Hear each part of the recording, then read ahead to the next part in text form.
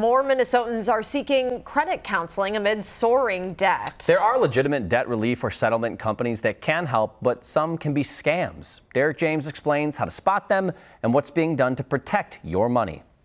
This week, Minnesota Attorney General Keith Ellison shut down 2 debt settlement companies that illegally collected fees from customers and misrepresented their services. His office also got the companies, Financial Solutions Group and Accelerated Debt Settlement, to provide full refunds to its Minnesota clients, totaling over $1 million. They were telling me that they were going to be making the payments and that it was normal that the credit cards, they will call me that they will have everything under control, but it wasn't true. Jimena Mazier turned to a different debt settlement company 2 years ago after experiencing unexpected expenses to help her family in Honduras. My mother has a farm over there, so someone put it on fire, so I started helping my mother and getting out money from the credit cards to help her and send it over there. Instead of paying, settling, or getting rid of her debts, they just took her money. They're really interested in one thing, and that's making the sale.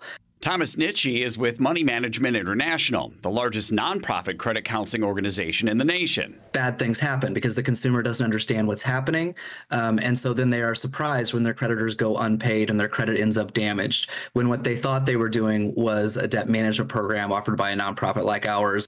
Nitzsche says there are several warning signs of a debt settlement scam. First, substantial upfront fees. Beware of any company promising specific results, or one that does not provide clear information on how they plan to help you or what their services entail. You have to take the time to become an expert of your own situation and not just be convinced by ads that often sound too good to be true, because they are. Mazier was lucky. She fought for 2 months to get her money, about $3,000 back. Well, that doesn't happen for everyone. I was calling them like every single day. And now she's working with MMI, and she knows exactly where her money is going. I'm planning to pay my debt in 2 more years. Attorney General Ellison encourages anyone who has been the victim of fraud by a debt settlement company to file a complaint with his office.